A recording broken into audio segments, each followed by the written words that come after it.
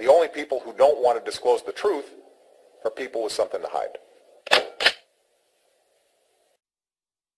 I'm going to tell you folks something. I want to say this loud and clear to the people on Capitol Hill who are listening. To this administration. You lay one damn hand on one of those World War II vets at that memorial, I'll bring 500,000 people to that damn memorial. You got that?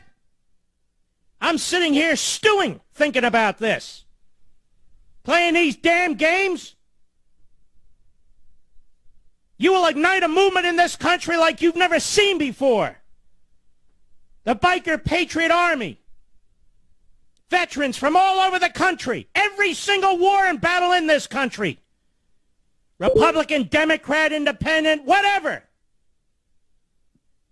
I'll be damned if one president, with his feet up on the desk in the Oval Office, with his smirk on his face, looking at his golf cart, I'll be damned if this president or anybody else is going to shut down that World War II memorial. Period. These men are in their 80s and 90s. So let me repeat.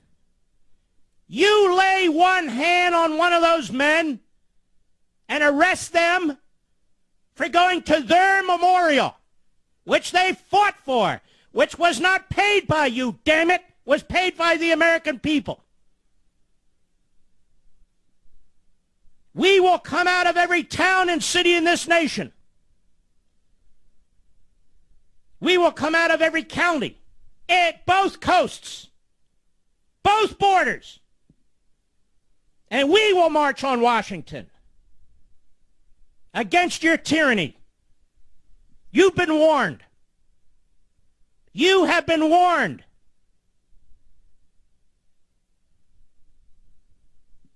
Oh, shut down the government. Shove it. Let me repeat, Park Service. Let me repeat. You lay one hand on one of those 80 or 90-year-old men who fought in World War II at that World War II memorial, I promise you, I'm going to lead an effort to get hundreds of thousands of people at that damn memorial, and you're not going to stop us. You're not going to stop anybody. You're not going to push around that generation and this president who never served a day in his life. I didn't either, but at least I respect the military. This president who's hollowing out the United States military, who's cutting back their insurance benefits, who's screwing around with them with social engineering, enough is enough. These 80 and 90-year-old men, they fought for this country. Now it's up to you and me to protect them. So you keep your damn hands off of them. And I'm not joking. You keep that damn memorial open, or hundreds of thousands of us will open it for you. This isn't intended to be controversial. This isn't intended to be a joke. This is exactly how I feel in my heart and soul.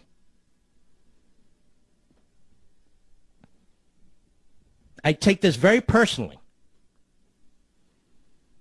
My grandfather fought at Iwo Jima, and he fought at Guam. And my great-uncle fought at Guadalcanal. And I will be damned if this community activist is going to shut down their memorial. They beat the Germans. They beat the Nazis. They beat the Japanese. They beat fascist Italy.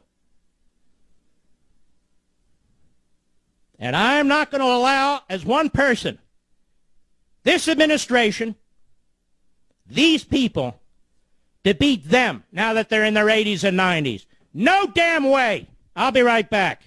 Mark Levin.